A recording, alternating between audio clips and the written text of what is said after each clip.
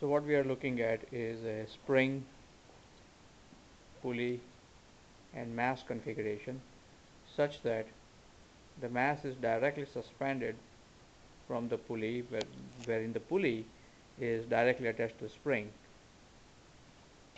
And so to zoom it up a bit, as you can see, this is how I've attached it, and you can note the deflection of the spring. In just a sec you will get some perspective of it, that how much it deflects, like so.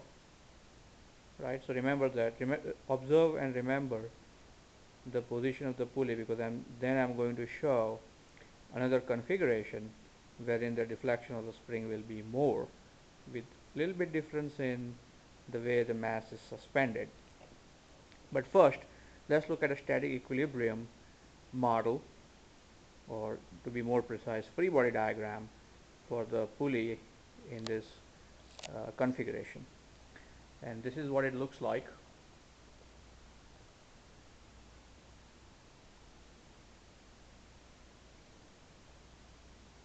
Okay, so you would agree that the restoring force of the spring equals the weight, where weight is the mass times gravitational acceleration, the mass being categorized like such.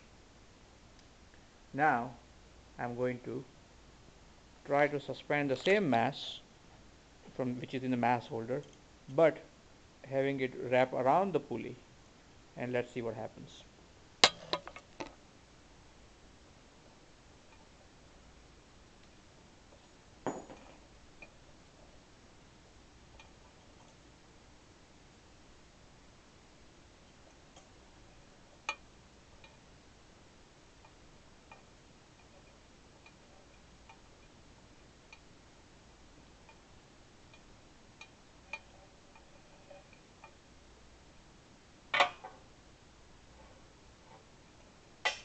So please bear with me as I change the configuration here. You may not be able to see anything, but perhaps you may be able to hear my voice.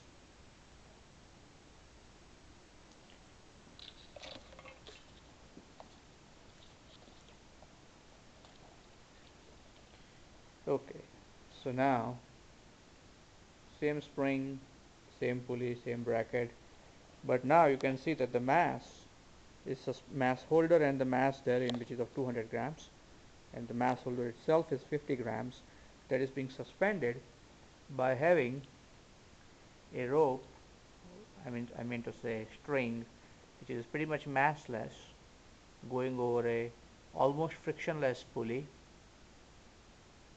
like such. And so to show the perspective of how much pulley has spring has deflected, and if you recall the previous position of the pulley, you can see that the pulley has displaced more, or the spring has stretched more than before, right? So now let us try to create a free body diagram for pulley in this configuration, and I'll call that as case 2. So here's the pulley,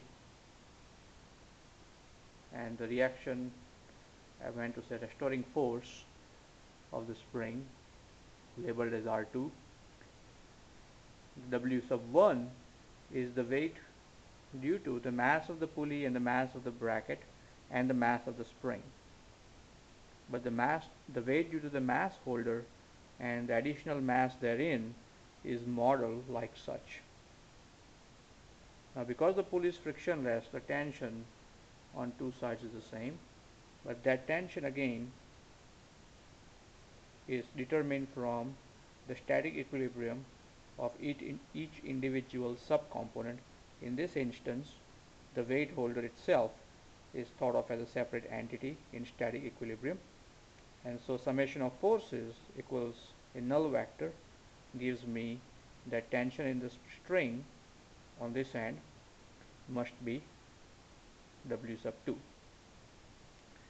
Obviously the string is also in static equilibrium, and this is a small sample chunk or representative of any portion of the string, and that is in tension on this end as the mass is suspended therefrom. And then you can see the mass the string going around, and so tension is kind of relayed, if you will, and all the way up to the place where the string was tied. And as a result, the static equilibrium of the pulley gives me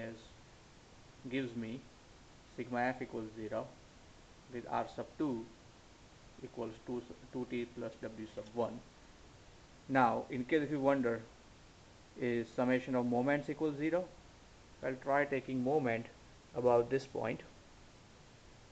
You will realize that the only forces participating in the moment, if you were to take the moment about the center of the pulley, would be the tension here and the tension there. And because the radius of the pulley is the same, right, the position vector or the lever arm is the same, and thus this force will create an anti-clockwise moment. This force will create a clockwise moment of equal and opposite magnitude, cancelling out, and so summation of moment is automatically 0. Hopefully this has been a clarification of a confusion if you may have had as to how come when a string goes around the pulley in this configuration there is a greater reaction as opposed to when the weight was directly suspended from within the pulley or directly to the pulley as opposed to the rope going around or the string going around. Thank you, and please feel free to comment if you felt this to be if you felt this was useful to you. Thank you, and bye now.